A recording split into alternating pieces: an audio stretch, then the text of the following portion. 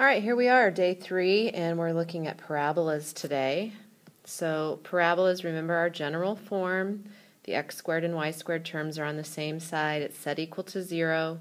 In general form, we'll recognize that our equation is a parabola when there is only one squared term.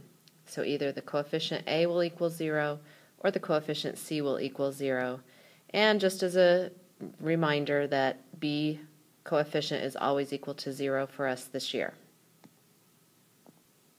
All right, what's different about parabolas in conic sections is that we've got two different forms of our equations. We've got one that is set equal to x and one that is set equal to y. So if you look at the equation, we have x equals a times the quantity y minus k squared plus h, and we have a second equation, y equals a times the quantity x minus h squared plus k. The difference between these two equations is the direction that they open. For the vertex form where the x is isolated, that means our parabola will open horizontally. That means it will either open to the right or to the left in the direction that the x-axis runs. And when we are talking about that, the vertex is still h and k. Notice that we'll use k as the opposite sign because it's the only thing coming out of a parenthesis. If the a value is greater than 0, meaning it's positive, that means our parabola will open to the right. If the a value is negative, that's less than 0, then our parabola will open to the left. And then we look at the absolute value. Remember, that tells us how wide or narrow it is. If the absolute value of a is greater than 1, then our parabola will be narrow. If the absolute value of a is between 0 and 1, a fraction, that means our parabola will be wide.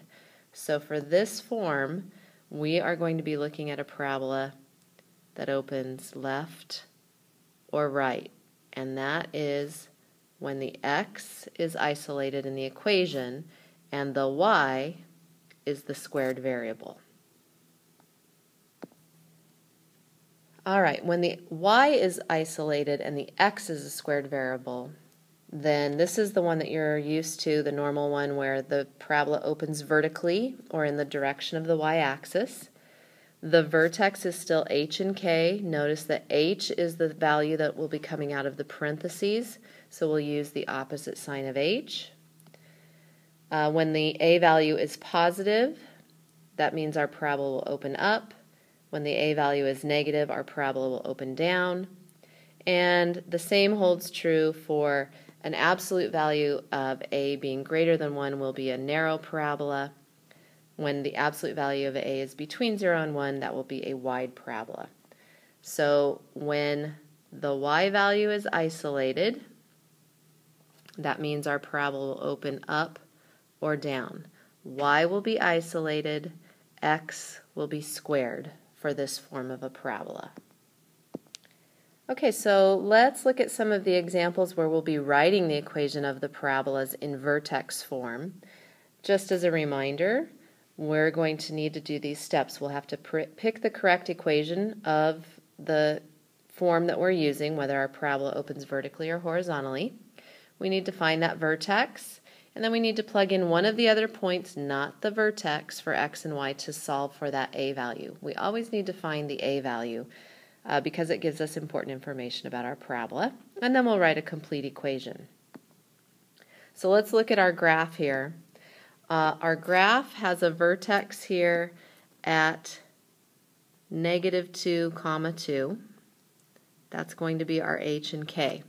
Now, our equation is going to be the vertical parabola, which is going to have the y isolated and the x as the squared variable. So we'll write the equation y equals a times x minus h squared plus k. This h value is going to go into the equation, remember, with the opposite sign. So we'll see that as x plus 2 squared, and the k value is going to go into our equation as a plus 2. Now we want to pick one of these other 2 points on our parabola, and use their coordinates. So we have a point at -1, -1. We have a second point here at -3, -1, and it really doesn't matter which one we pick. They're both just plain old x and y's. And I don't know, let's use this point here at -1, -1. So I'll put -1 in for the y, -1 in for the x, and we'll go ahead and solve this equation for a. So first I like to subtract that 2.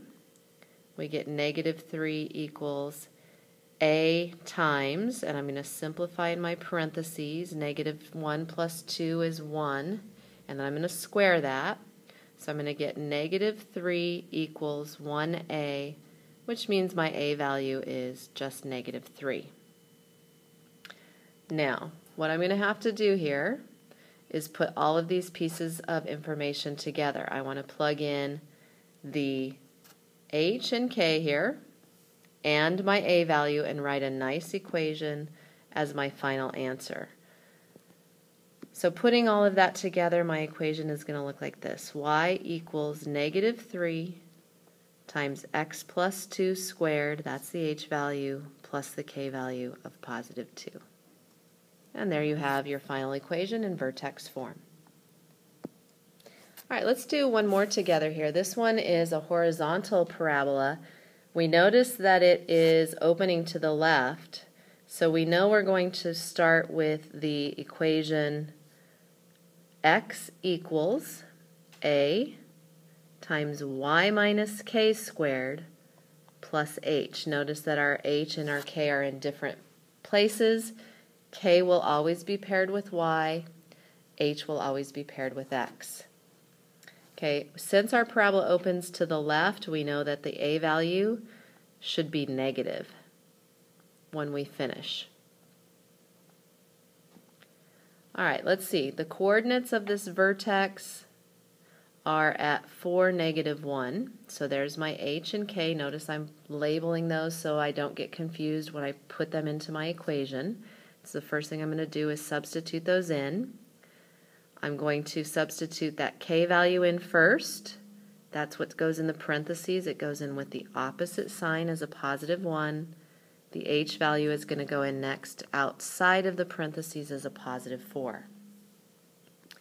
Next thing I want to do is grab the coordinates of one of these other 2 points. I think I'm going to use the coordinates of this point at the top because they'll both be positive. The coordinates of that point are 3, 2. And that's going to go in for my x and y. So 3 is the x value, 2 is going to go in for the y, and then I'm just going to solve this equation for the a value. I'll subtract that 4. I get -1 equals a times 3 squared. I'm going to go ahead and square that value first. That gives me 9a, and then I'll just divide both sides by 9. So my a value is -1/9, which is a good thing because we said at the beginning our a value should be negative. And notice that this is a wide parabola, so our a value should be less than 1. So let's put these 3 pieces together into our nice finished equation. Remember, it's x equals -1/9 times y plus 1 squared, that's our k value, plus 4. Very nice work. All right, why don't you guys give this last one a try here, and then pause the video, give it a try, find your a, and make sure you're using the right form of the equation. Come back when you're finished and we'll check your answer. Okay, so if you got an a value of +7, you did a great job. And if you wrote your equation in this form, x equals 7 times y minus 0 quantity squared minus 3, that's a pretty good equation. But remember that when we subtract 0 from x or y, that just becomes x equals 7 times y squared, y minus 0 is just y, minus 3. And this is a really great form of the equation. If you got this, you did an excellent job. Be proud of yourself.